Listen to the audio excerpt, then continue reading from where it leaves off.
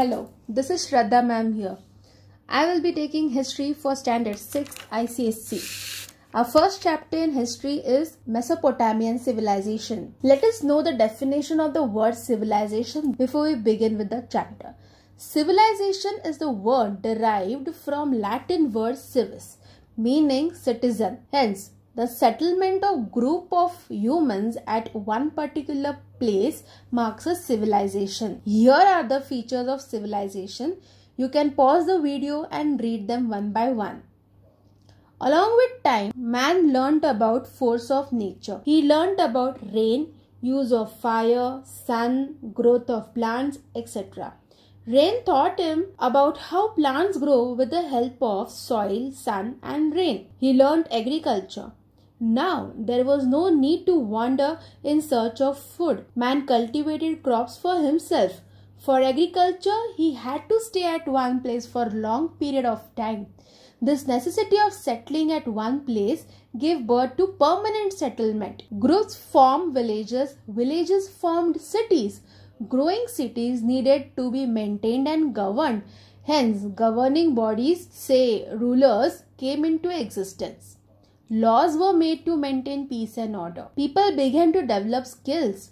Hence, new art forms, inventions, script, writing system were witnessed. During Chalcolithic age, or you can say Bronze Age, 4 civilizations emerged. Indus Valley Civilization in northwestern part of Indian subcontinent, Mesopotamian Civilization on the banks of river Euphrates and Tigris in modern Iraq, Chinese civilization near river Hangwei, Egyptian civilization on the banks of the Nile River in Egypt. Why all these 4 major civilizations developed on river banks? Rivers assured regular and sufficient supply of water, availability of fertile soil, and river also provided as a means of transport for carrying goods from one place to another. Where is Mesopotamia? The large fertile region between the river Tigris and Euphrates is called Mesopotamia.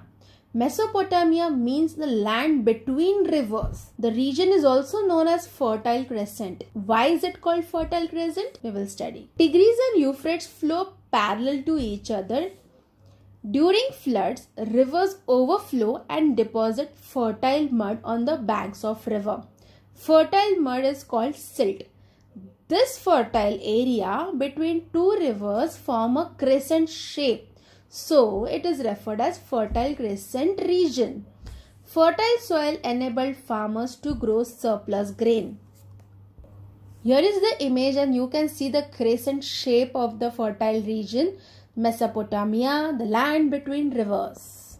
This civilization originated in Sumer. Here, the cities were well developed and advanced. To the northwest of Sumer were Babylon and Akkad, present-day Iraq. Northern highlands were named Assyria. What does archaeological sources tell about Mesopotamia? Royal tombs, cylindrical seals, jewelry and many other items were found from excavation. Daily essentials, favorite items of king or queen were found in the royal tomb at Ur city. This suggests that Mesopotamians believed in life after death. Inscriptions on cylindrical seal reveal about socio-religious beliefs of Mesopotamians. Seals also suggest trade relation between India and Mesopotamia. Let us see how the cities were planned in Mesopotamia. City was divided into 3 parts: the sacred area, the walled city, and the outer town. The sacred area or the temple area had a ziggurat dedicated to city's chief god. Each city had their own chief god. Ziggurat was built on a mound or a rectangular structure forming a platform, a base of mud bricks.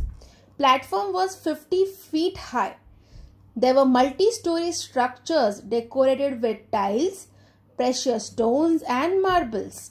Ziggurat had smaller temples in it dedicated to other gods. Here is the picture of city. You can see the 3 divisions in the picture. One is ziggurat area or the sacred area. The second is walled city, and the third you can see the outer town. This is the real picture of ziggurat at the city of Ur. Ziggurat had offices and storehouses, observatories, school, granaries, trade centers. The buildings in the cities were made of mud bricks. The people resided in a walled city. These walls were constructed to protect the city from enemy attack. Houses were built along the streets. Every house had a courtyard and rooms around it. Another important architectural structure during Mesopotamian civilization is the Hanging Garden of Babylon. Hanging Garden was built by Babylonian King Nebuchadnezzar II for his queen Amethyst as she missed her homeland, green hills and valleys.